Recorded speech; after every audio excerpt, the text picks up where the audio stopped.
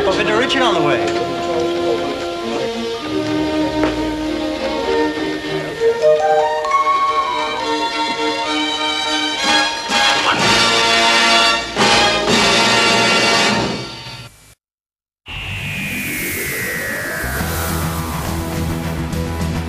What do you know about the Antarctic?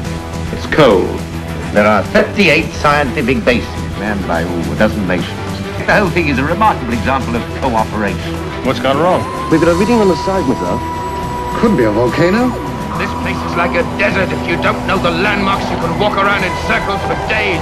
I can only think of one thing it could have been. A nuclear explosion.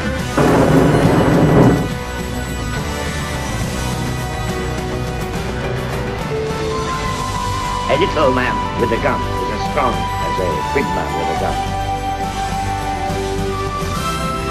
You will do everything to create the impression that these men just lay down and died.